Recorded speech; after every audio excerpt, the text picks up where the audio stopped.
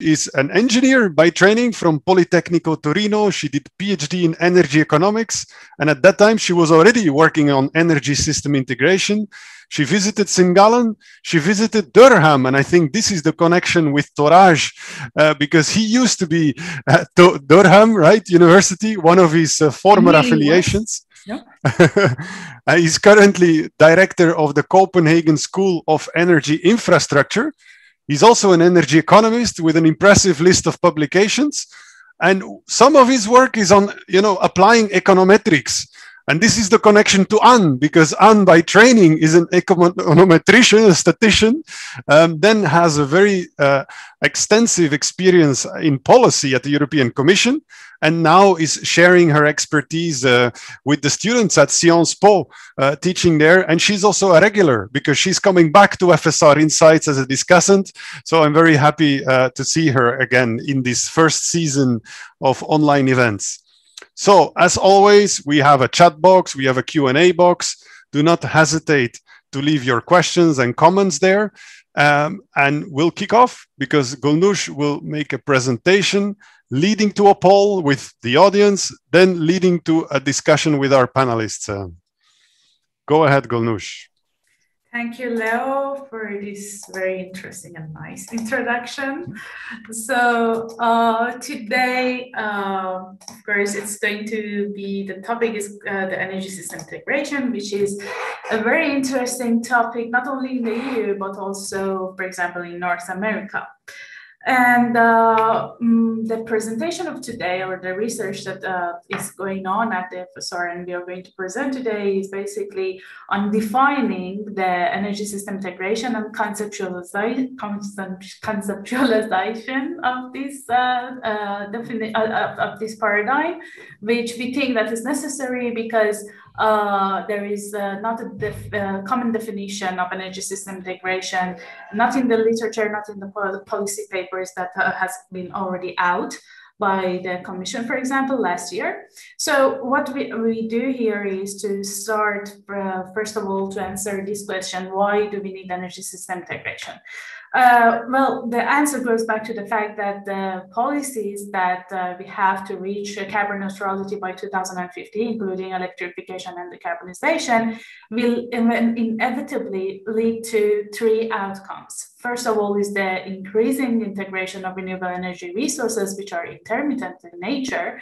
Then it is the increasing attention that is being paid to gases and liquid fuels that are being produced using electricity, and, for example, hydrogen and ethanol. And the third one is the increasing penetration of e-mobility. All of these mean that we are going to need to have more flexibility and balancing options, first of all, for power system, and then we will need actually to coordinate better the power sector with not only other energy sectors, but also with other sectors of the economy, such as transportation. So energy system integration is said to be able to provide solutions to these challenges and problems. And we are going to see if there is the definition actually follows this kind of claim or this kind of objective, let's say. So what is energy system integration? In the strategy, the proposal for a strategy that was out last June by Commission, they defined energy system integration as a holistic view of the whole energy system and using the synergies that exist between different energy sectors to actually reach the carbon neutrality by 2050 in a more cost-effective way. When you take a look at the literature, more or less the same definition is there, but there is also a huge discrepancy, and you see a wide division of the literature into defining energy system integration as sector coupling and considering it to be the same thing, or in another let's say, branch of research, they consider sector coupling being one of the main components or elements of an integrated energy system or a multi-energy system. So yeah, there is no let's say the summary is that there is no common definition of energy system integration currently in the literature. And we think it is important to have this common definition to actually being able to implement the integration of the systems in the right way. So to define ESI, we try to first of all raise some questions, a couple of questions. The first question is, what is going to integrate with what? Are we talking about sectors, for example, industrial sectors with end-use sectors, as it is being implied by the economic literature, or are we talking about integrating vectors such as gas, heat, electricity, and later on hydrogen, etc., which is the branch of literature in the economic literature, basically. Or we can actually define models to be integrated with each other, which is something that we are going to talk about, and it is being taken from the institutional economics literature. So why models and why we want to divide energy systems into models? Basically, the energy system is changing. The first change is moving away from the dominance of electricity and natural gas as vectors and having, for example, hydrogen as a fuel, as a vector. And the second change that is very important is the fact that we are going to have a more and more modular energy system. And what do we mean by model? Again, I will go back to the institutional economics literature, and where they define a model as a component or a step in production that can be carried out separately, autonomously from other steps or components. But they can also interact with other steps or other components. So we think that this is the future that the energy system is moving towards. Why, for example, now we already see that we have these small scale players and the end-use segments, such as, for example, prosumers that can that have these behind-the-meter behaviors. For example, they can install solar panels, and they can have surge systems and be independent of the grid and behave autonomously. Or even in the larger scale, this was the smaller scale, even in the larger scale, we can have those generators that have that use wind power to generate electricity, and then they can also install electrolyzers to convert their excess electricity to, for example, hydrogen. So you see, but they can also interact with, for example, TSOs in the electricity sector, or they can interact with other components and players in the market, not only in the electricity sector, but also, for example, in the hydrogen sector, if it comes to life later on. So we will have both a small scale and larger scale models in the future of the energy system. And to understand how we can actually integrate into models, integrate these models into the energy system, we have to understand how they would function. So we have to ask these questions.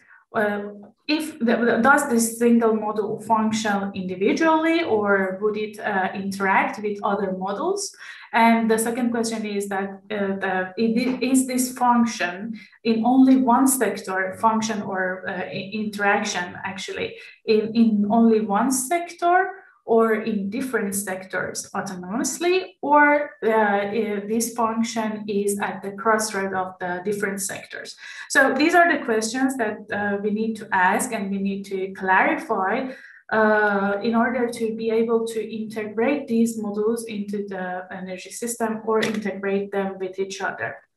Then we understand the functions, the models, and these questions that we already asked. We can go and ask the second question in order to define energy system integration. And the second question is regarding the dimensions of integration. So if we want to integrate a model into the energy system, or we want to integrate models with each other, is this integration going to be technological integration, or are we talking about business models integrating with each other, or the regulation or the market?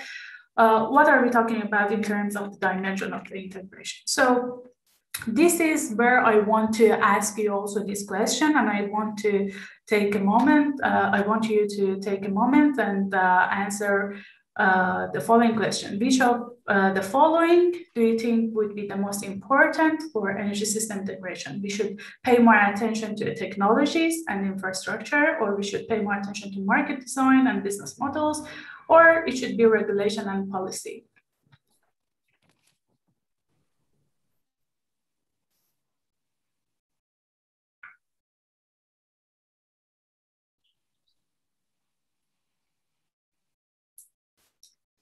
The poll is up. Okay.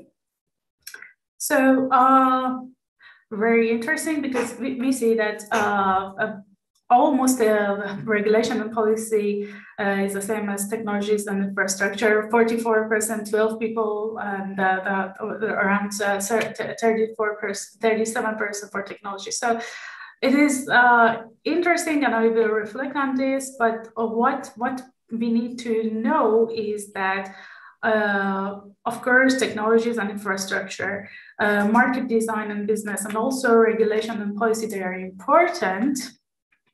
But what we need to understand is that, okay, so when we go to the literature, we see that, okay, the most of attention is actually on the technology side of integration. So they pay attention more to the enabling technologies for system integration. For example, power to gas, power to heat, power to X in general. And less attention is being directed toward market design, or, for example, regulation, or even when they talk about business models, they specifically consider business models and new business models for power to X, without considering this in the context of sector coupling or even sector integration. So you already answered that policy and regulation makes more sense and is more important than the technology, but you see that the literature is focusing more on enabling technologies. So what we considered is basically this. So we considered that the literature is focusing on enabling technologies, but we said that, okay, now enabling technologies, besides enabling infrastructures, are only parts of what we have to consider as dimensions of integration. So what else did we consider? These are the following: the new market design and the new market rules are also important. Business models, regulation, and governance. So in other words, when we want to talk about integration of a model or a function into the energy system, we should not only talk about technologies, but we have to also consider whether this integration happens at these other dimensions. And when we understand the function, first the function of the model, then we understand at which dimension, which dimension the integration will happen, we can talk about the steps of integrating a model, or the steps of energy system integration. What are these steps? First of all, of course, the infrastructure should be rolled out, the technology should be rolled out, which would maybe result in creation of a new model, for example, or the increase of the usage of existing models. Then we have to define the module specific dimensions. For example, we have to define for each module what would be the dimension at which they would integrate with other modules or with the energy system as a whole. Is it the market, or is it the business model, or regulation, etc.? After defining these module-specific dimensions, so after defining dimensions for each of the modules, we have to understand whether these module-specific dimensions are compatible with what is going on in the general framework. And after that, after these three steps, after understanding whether these modular dimensions are actually compatible with the general framework or not, we can ask or raise this question of identifying the barriers to module integration. So you see the process of integration and the long process to reach to this point, that why do we need to, for example, identify the barriers, and how we need to identify the barriers.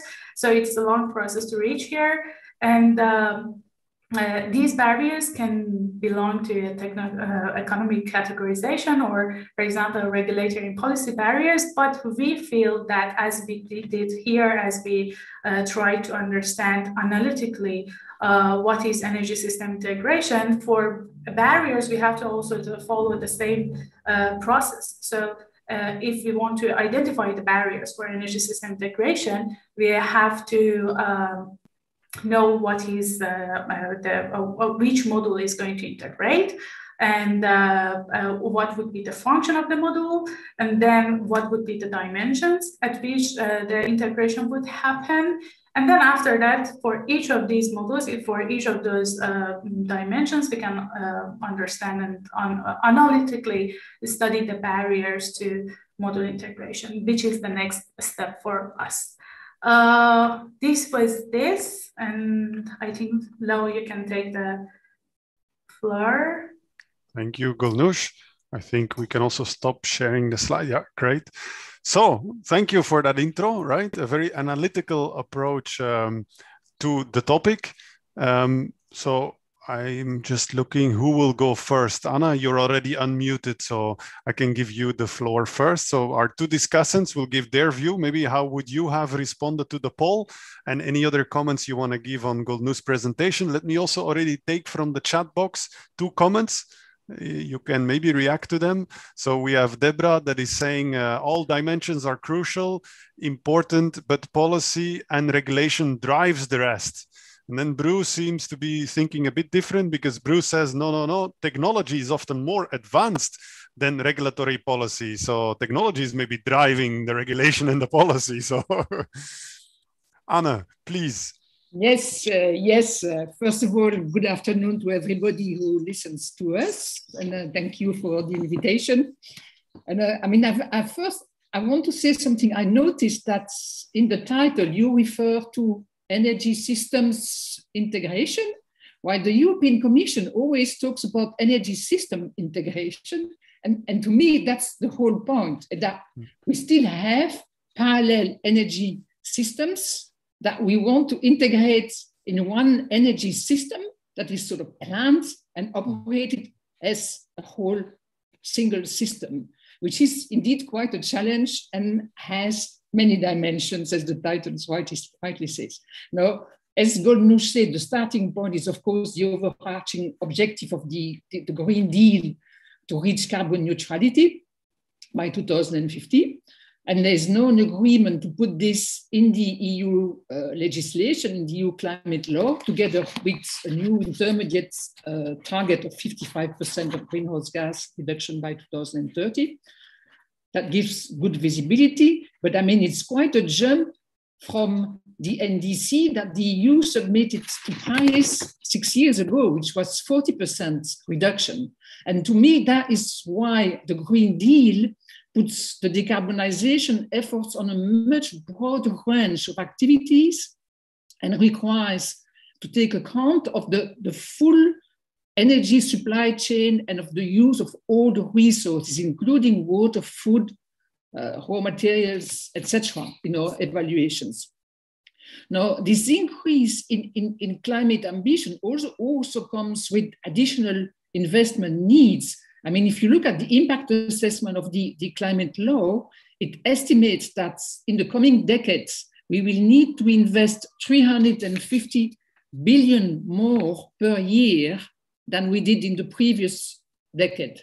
And that's an increase of about 90 billion per year compared to the investment needed to achieve the old 2030 climate and energy targets of 40%, 32 and 32.5. So that's really quite an additional effort. And it's easy to see why we will never make it if we are not super efficient. Cost-wise, energy-wise, and more broadly, resource-wise. And we know how difficult it is because the EU energy efficiency legislation has been subject to a record number of infringements, and it's the only target that has been difficult to achieve in the EU. And from my point of view, and I think from the Commission's point of view, it is this absolute necessity to be efficient in the decarbonisation that is the real driver to the need to integrate the energy systems. I mean, in no entity or structure I know, it is efficient to work in silos. And the same holds true when it comes to decarbonate the energy system. We must strictly apply the well-known energy efficiency first principle. We have to make an efficient use of all natural resources, respecting the circularity principle and the do no significant harm principle, and everywhere look for least cost solutions. And to me, that means, first of all, not to waste anything, which means reuse heat from industry or from data centers, exploit all the local bio-waste, bio-water resources to produce energy, and do not waste any heat in poorly insulated houses. Then it also means give priority to demand-side solution, including smart charging, vehicle to grid, where it is cheaper than investing in new energy supply infrastructure, and factor in the life cycle energy use and footprint into all the decisions, both on the supply side, for example, in adequacy assessments, and on the demand side.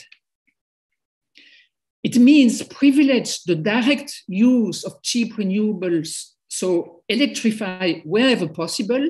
And I think that electrification is big, important stride in the system integration. We should electrify wherever possible, electric vehicles, heat pumps, electric furnaces, or other electricity-based processes in industry, and only where it is not technically feasible or where it is not cost efficient, use renewable and low carbon fuels. And there, then we have to exploit all the synergies between electricity and low carbon or green gas grids, as well as with the end use sectors. And this is where hydrogen has a place to take.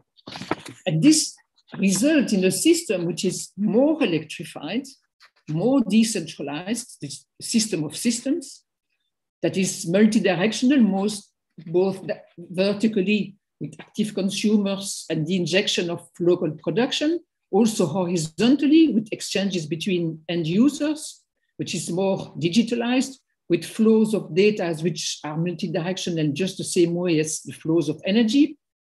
And it will link all the energy sources and uses, and that clearly will require a coordinated planning and operation of the system as a whole, as the definition of the Commission says, including not only between electricity and gas, but including heating, transport, and even communication grids. I mean, if we read well, as I remember, the 10 regulation. So that's for policy. Now, what is at stake in the coming few months and years is the adoption of the right regulatory framework, which is still missing to reach this objective. And of course, I must give honor to where honor is due. And we'll start with the revision of the Energy Efficiency Directive that not only will set a new target to be fit for 55, but it should foster circularity, a word which does not appear in the present text. And in particular, it should promote the use of waste heat, which is covered, but not really promoted. It's covered in a very weak way. And very important technical issue, it should review the primary energy factor and ensure that it is properly applied both in EU assessments and in member states assessments, so that the savings that are linked to the use of renewable electricity and heat can be better reflected in the end. And so we can make better choices. So then there is the revision of the Renewable Energy Directive, also to be reviewed in terms of targets to be fit for 55. That will promote renewable supply of electricity, but also electrification and renewables in transport and heating and cooling. And then, even though market forces more and more deliver renewable investment, there are still a lot of barriers to be addressed in the supply chain, in the insufficient smartness of the grid, in public acceptance, in permitting procedures, etc. The existing renewable directive already foresees guarantees of origin for renewable hydrogen. So we don't need new provisions on there. But it contains, for example, rather weak rules on access to and operation of the grid for renewable gases. I think it's Article 20, and on district heating and cooling networks. So I suppose that will be reinforced in the new text. The revision should also propose a comprehensive terminology and a European certification system for all renewables, but also for low carbon fuels based on the full life cycle greenhouse gas emissions, and I think on broader sustainability criteria than the ones we have now. Then we had the revision of the 10 regulation, 10E regulation, to replace a rather old regulation of 2013, again to align it to the carbon neutrality objective and the energy efficiency first principle, which was not very much mentioned in the previous text. And this normally implies excluding any new fossil fuels infrastructures, including natural gas, as the European Investment Bank had already decided, and to propose new rules for smart integration between power and gas systems, but also to exploit synergies with transport and communication networks and with industry. And then on the market side, I'm sure we will discuss that more later, but I want to mention a few, I think, very important instruments that will promote efficiency and system integration by orienting investment flows towards the most efficient solution for decarbonization and also avoids the waste of public money. First of all, there is obviously the revision of the EU emission trading system is really key, with the proposal also for new instruments, the famous carbon border adjustment mechanism. Again, the system must be made fit for 55 with a lower cap and an increased slope, something that I think market have already anticipated because prices going up like above 55 euro. It will probably extend it to new sectors, aviation, maritime, buildings, likely in separate systems, but with a link to help converge the convergence between the two systems. Now, in the present system, installation in sectors at risk of carbon leakage, such as hydrogen production, by the way, they may receive free allowances. And in addition, they may also benefit from state aid to compensate for the indirect emissions cost. And that was confirmed in the last revision of the rules adopted in September.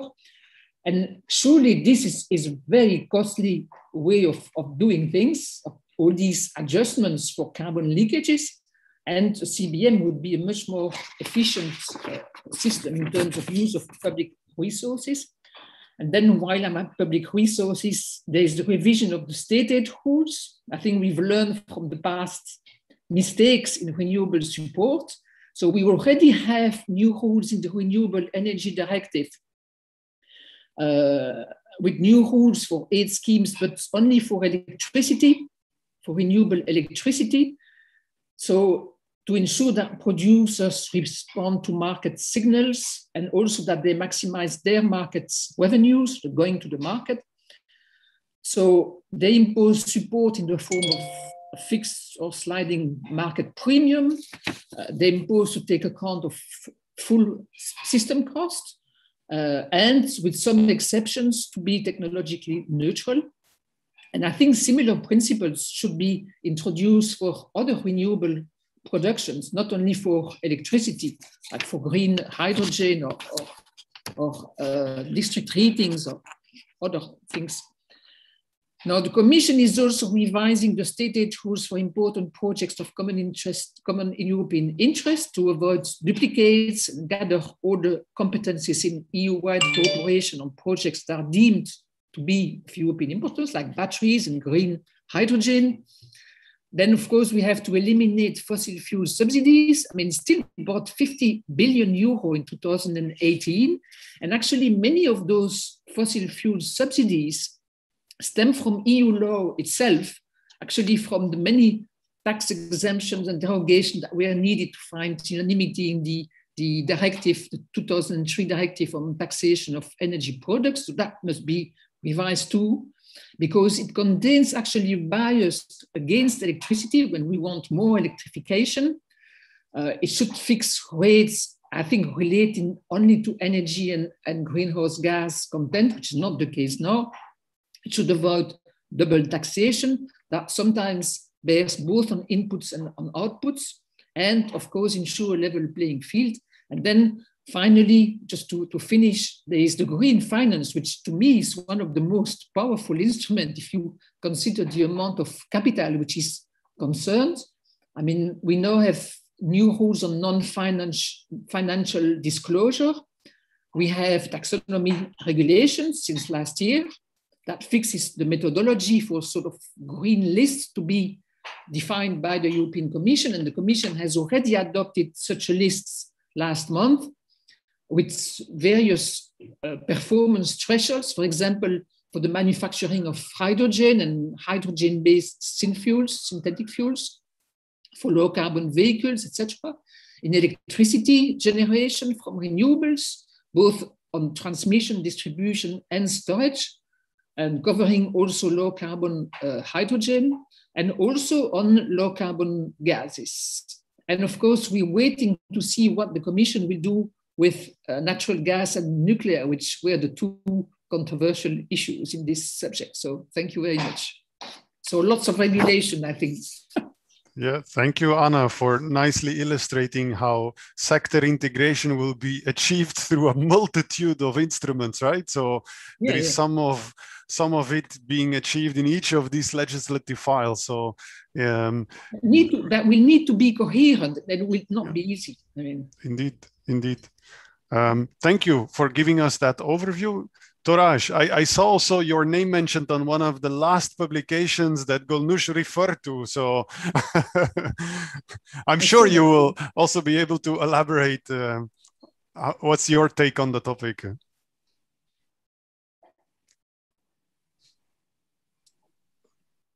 Thank you very much, Leo. Yes, and thanks to Golnoush for bringing this topic back on the map again, because if you let it, it will disappear.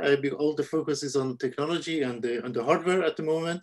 So this is a very welcome contribution. And yes, we have been sort of working with Golnoush and her colleagues for a few years. We have looked at sort of the economics of these sort of systems, and also on the soft side, on the role of institutions and so on. That if I don't forget, I will go back to that near the end.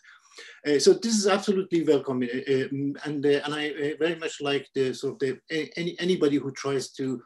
As Golnoush didn't use the word today, but she did it. She used it last week to conceptualize the energy system integration. I like that, and I think we need to do that, and we cannot do enough of it, because what we have done so far is not enough. I mean, we haven't. We've still been able to define it and tackle sort of this in a sort of to get a good feel of this. There are just too many different definitions and interpretations of integrated systems at the moment. So this is absolutely a welcome contribution. A few sort of scattered sort of remarks on this process. One is that the energy system integration, it will have to fulfill two different roles. One is during the transition to take us from where we are to 2040 and 2050 and so on. So it will have to develop, and also I use the word I've learned from some of my colleagues, the co-evolution of the different systems. Co-evolution is going to be very hard and demanding, but it will need to be done if you are going to have this. You cannot just integrate two systems and then and then go home. These need to evolve at the same time, parallel to each other in a coherent and coordinated way. And that is a huge, huge challenge. So that's during the process of integration, and the transition to the decarbonized sort of economy. And once you get there, then it will have to play a different kind of role, and there will be new technologies and new sort of business models arriving. Then so it has to fulfill two different roles at the same time. I like to focus on sort of the mention of sort of modules or so. I understand it a little bit sort of better now. See a bit of a sort of contradiction. Therefore, you know, we talk about modules, but then while at the same time we are talking about systems and integrating systems or system of systems, right? But the components we shouldn't forget, of course. Components are very important. Some components are more important maybe than the others, and maybe some of them are actually key in making the integration process to actually take place. Any contributions from institutional economics in that form, absolutely welcome. There are other areas that economists should step in and explore in terms of bringing sort of new ways of sort of conceptualization of this phenomena.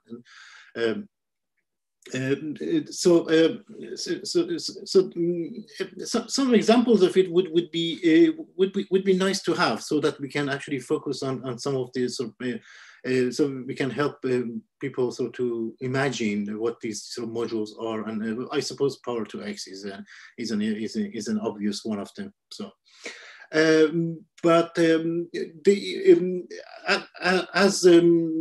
As was mentioned in the first presentation, much of the focus, as we have noticed, is on the technological and technical aspects of system integration.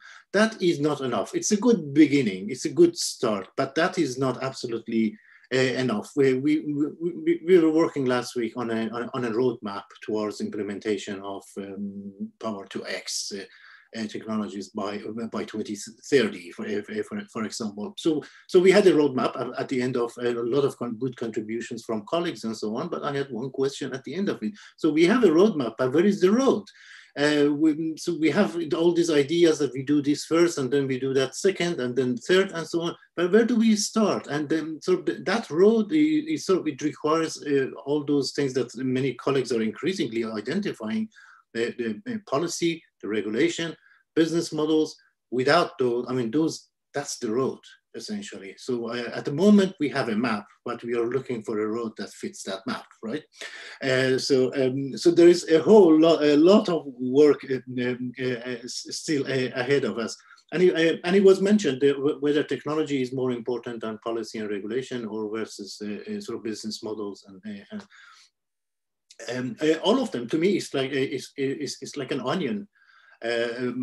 All parts of it are equally sort of important, but I conceptualize this sometimes, you know, as that I put the assets and the technology and the hardware at the bottom, and then there is a layer over it that is the policy and regulation, and then there is another layer that comes on top of it, and that is the sort of the business models and commercialization and digitalization and all those things. So at the end of the day, that is where the sort of so you can have an infrastructure, but how do you capture the value? Capturing the value is going to be the most important thing. I mean, it's sort of we are talking about hundreds of billions of sort of investments. If we decide we can have an integrated system that is physically integrated, but if we are not careful, we can, and if we use it in an inefficient way, it can actually be harmful. It needs to work in an efficient way, as Anna also mentioned. Just connecting everything to everything is not enough. It has to be level playing field between different energy vectors and energy sectors and energy sources. So this infrastructure will need to be used in an efficient way. So that is going to be very sort of important going forward. So all three aspects are very important, but regulation and policy are at the heart of it. I mean, so because they work backward and forward between the business model and the technology and the roadmap. So efficient use of one thing that is not emphasized sufficiently is the demand. We are in many occasions when we talk about energy system integration, we have, for example, hydrogen in mind and so on. That hydrogen, it needs the demand. That demand is not developed yet. It will have to come from somewhere. That is sort of, we should pay more attention to the issue of the market pool rather than just focusing on the technology push here. So I like to emphasize that very much. And also for going forward, there are two other things that we I still find them sort of absent from many of our discussions. One is about when we talk about energy system integration, most of the time we talk and imagine TSO level kind of upstream sort of integration and so on. What if it starts from the DNO level and DSO level? I mean, if you look back at the history of development of town gas in the 1800s in various places sort of in Europe and so on, these things can start from somewhere unexpected, if there is an unmet demand and there is and the local conditions are right, that can happen. So we should not forget the distribution level integration, and we had a good example of it a few years ago in the UK, where our local gas distribution and electricity distribution companies, they came together, they started comparing map of their assets and where they can integrate it and so on, and they were very serious about it. But we don't hear about those examples and experiments very much. And then the other thing that sort of comes to mind is that we should remember and recall that much of the integrated system is going to be regulated. Natural monopolies, we are talking about networks. Networks are regulated. They don't do anything unless they are incentivized. And so the decisions that are made there, again, all those billions that are going to be sort of invested there, it has to be efficient, and the sort of regulators have a lot of work to do in that space. So another debate that is sort of is required is the role of state in the future energy systems. With the offshore wind resources and the sort of the implementation of for example, a new hydrogen system. It's not more than it's a lot more than just putting a new sort of kit in place. It's a whole system. It has the demand, the network, and the supply side, and so on. Historically, traditionally, the state has had an important role in implementation and making these sort of systems a reality. They don't have if you have 100 years to wait, yes, it can probably happen. But if you're in a rush, we need a sort of a new way of sort of looking at it. The institutions and the way and the working models that we have had may need to be revisited somewhere along the way. They may not be good enough quite for taking us there. And then I fall back at the end of my final comment on the experience we have had with the following sort of the beginning of the liberalization of energy sectors from 1990 from the UK and Norway and so on. And one of the things that we learned that at the beginning, all the countries looked at it and they look at the reform model or these implementation models and say, oh, that's very simple, I can do it. And everybody tried, but a lot of them failed.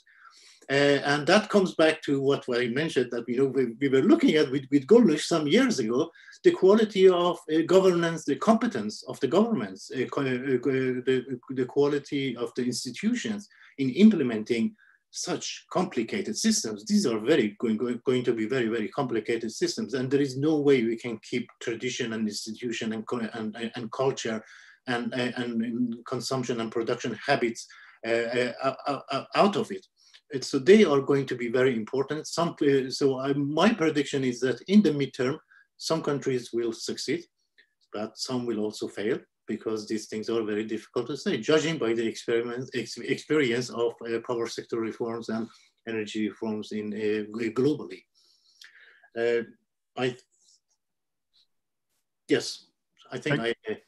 Thank you, Tooraj. I think what you just said nicely connects with some of the questions. So let me immediately use that to follow up with you and Anne.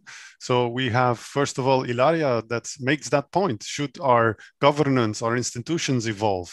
To what extent are NRAs and TSOs that cover more sectors, maybe better able to handle these new sector integration challenges or system integration challenges. And then very complimentary question by Hassan Ali, who says, and what about third countries?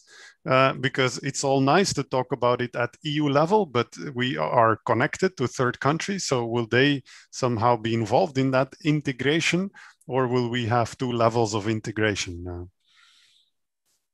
So I'll just give you the opportunity to react to both questions or one, as you prefer. The ones that is closest to you. Yeah, maybe we start with Anna and then we go back to Tooraj. Yeah, unmute, Anna. I mean, that there is a link with neighboring system is clear, because we will be importing hydrogen, for example. And in the as I remember, when we prepared the trans-European networks, the connection with third countries belongs to the planning in the trans-European networks. So it's not that we have a completely disconnected system, and we will have to agree, like we already have in the Renewable Directive, we will have to agree, for example, on guarantees of origin, to have bilateral agreements with third countries. But I don't see a sort of common governance, otherwise it has no end. So there's a governance at EU level. But there are also interesting questions in the conversation thing, where there's question about enforcement of the existing regulation, which obviously is absolutely key. But this being said, there's at EU level, there's an automatic check on transposition of directive, and that is always automatic. Immediately after the adoption of the directive, the Commission verifies that transposition takes place at the right pace. But then once it's transposed in national law, the practical enforcement is for national authorities. And same way for regulation, one EU regulation is also immediately a national regulation. So it's national authorities that actually do the practical enforcement. And what the Commission does is check that the authorities in the member states, its regulator, who are in charge of controlling, do their job and have enough resources, etc. Then there's a question about the integration of small system and European system. But I think we need both. I mean, the whole point is that we need more decentralization and more connections at EU level, because we will need sort of cheaper solar resource from the south of Europe for the north, and wind resources usually at rather different moments. So we will need this European backbone to lower the cost of the system. So we will really need both. It's not a choice between the two. Thank you, Anna, and thank you for also reacting to the chat in addition to the questions I was reading out from the Q&A box. Go ahead, Tooraj. My reply is short. I agree with Anna, and I think in order to make all these sort of new and useful connections, one keyword here is probably standardization. Standardization both in technical terms, in terms of the equipment and for digitalization and for exchange of data and ownership of it and so on, the use of it, so that business models can develop across the borders, so that if you're one company, you don't have to deal with 27 different kind of legislations and getting access to networks and so on. That is on the technical side, but also regulators, they can take advantage of the integration and probably get done some of the things that they are not able to handle themselves in one-to-one basis with their own TSOs and so on, but maybe collectively with the European platform, they can achieve more. But again, there will be other kind of challenges. For example, we don't, for example, the EU is not very active in terms of passing judgment on the ownership aspect of the energy sectors. But we will see increasingly state-owned, for example, utilities investing in other countries, going into new kind of businesses, going into each other's countries, and so on, or they go beyond their own borders and so on. There will be some of these kind of issues that will, so far we have managed to progress despite, given these constraints and so on. But going forward, we may need to sort of face some of these sort of issues, because they are complicating the system in order to draw the line between regulation and market, and between the state and the private sphere. Thank you, Tooraj. I see two more questions, and they nicely connect with the questions I also wanted to ask you. So let me just show you a few news items. Yesterday on Twitter, I could read the latest development is that our commissioner, Ms. Simpson, has yesterday in the European Parliament presented this energy system integration strategy. So I was not there in the Parliament. I do not know to what extent it was a heated debate, but Anna, maybe you can tell us what's your view, and if you think something is still missing in this strategy or not.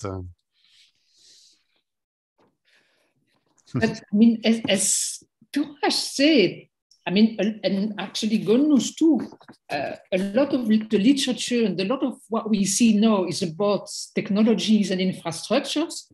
And we can trust the Commission to put rules, you know, to have regulation and governance. What personally I think is missing is what we concretely will do about households, citizens, and the residential sector. Because we will really need their participation in the system. And what I see now is, first of all, there is this sort of well-known disconnect between the intellectual adhesion to ambitious climate objectives, etc., and what people are really ready to do in practice. I mean, the vast majority of people, they're ready to sort out their waste, but I mean, ask them to give up their car, both, and then, you know, they agree that we need infrastructures, but not in my backyard. So, I mean, those are really real obstacles. Second, we will need massive consumer participation, demand response. And besides the fact that the vast majority of people have no idea of what that means, we don't have yet, at least in the countries I know, attractive services that are there on the market for consumers to really be active consumers. And if there is no service, I suppose it's because there's no business case. And if there's no business case, probably it is because the present framework is not sufficient. I think smart meters are not smart enough, besides the fact that they're not deployed in all member states. I think it's also linked, I mean, the right to be offered a dynamic electricity price contract cannot produce effects if people are not equipped and they don't have the services. So there's something missing there. And then to me, there is a problem of access to data. If we want to have a business case, we need startups to have easy access to real-time data so that they can build those services.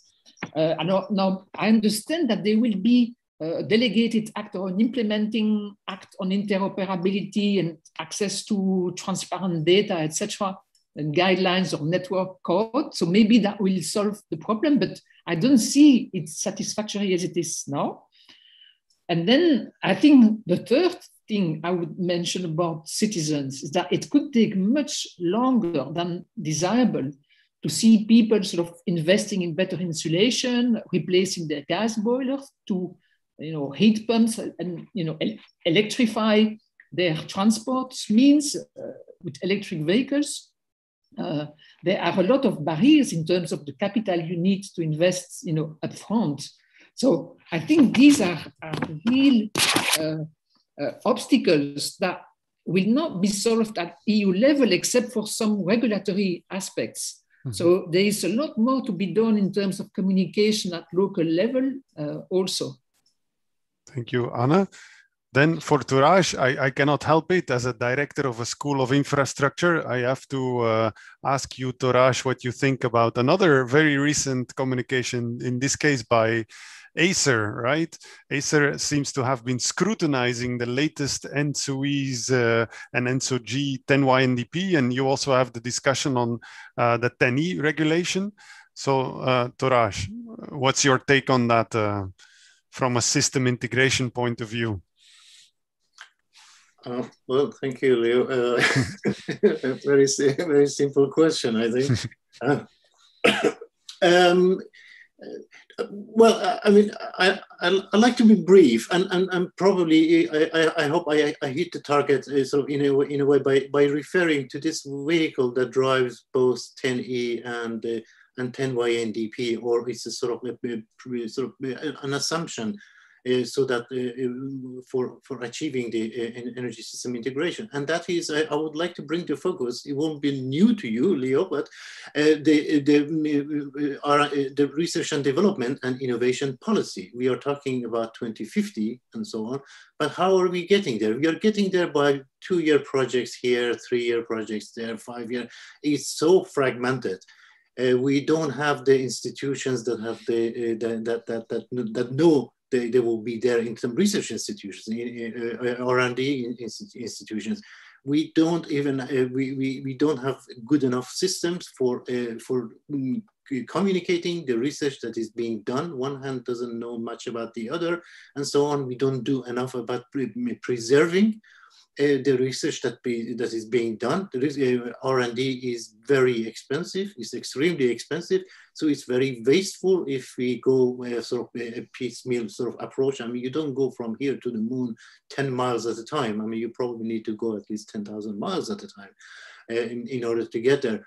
And we need to sort of look at the sort of, we are trying to get to 2050 in a way with some modifications to the way we have always been working, while what's at stake is hundreds of billions of euros of investment. But well, you know better, we always say that energy industry is one of the least R&D intensive industries as it is. So if we see between now and then, you know, if we get a sort of, if we make a back of the envelope calculation of how much research and development, not only the technology, but the socioeconomic aspect and other related, even the research that is being done in the commission and in the sort of research outfits like yours and mine, and so on. It's a very, very small fraction of it. So it is possible we get to the future integrated systems, but it may not be the most effective one, or it may not be the best one that we could have had.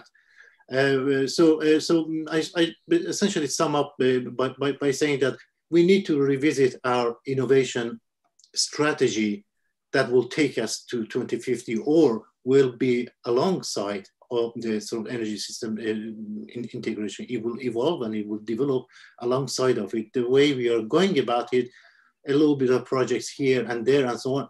The budgets are big, but the way the research being done is fragmented. I don't think it's sufficient. Thank you, Tooraj. Couldn't agree more. Golnoush, I hope we helped you. You kicked off the event, and I guess I should also ask you to close the event. Maybe tell us a bit more on what you will do next. Thank you. Definitely, it was a great help, and it is always a pleasure to have both Tooraj and Anne with us. And I can always learn, of course. Yeah, I understood. But yeah, of course, from the comments by both Ant and Tooraj, you see that energy system integration is more complex than before. So as I mentioned before, technology is only one part of it. It's not a small part, but it's only one part of it. And then it becomes even more complex when we go to EU decisions and policy making and regulation and all the coordination that is needed at all levels. And for me, it is only the start. And I know that I have a lot to do, but thank you to both. And you have our full blessing, as Tooraj said it, to continue to conceptualize energy system integration, right? And you can use vectors, modules. You can make your own version of that. True. Also, on my behalf, Tooraj, Anna, really thank you. And let me just finish by reminding everyone that if you would like to join any of our upcoming events, here's a quick overview. Depending on your interests, maybe you want to connect with us on dynamic pricing in May, or you can also come to a more legal discussion we will have on the Opal case. Or if innovation is what really drives you, there is another event for you there. So as you know, you can always just register, and at some point, I'm sure we will see you back. And I'm pretty sure that this is also not the last time we have invited Tooraj, Anna, and Golnoush. So bye for now, but see you soon. Thank you. Ciao.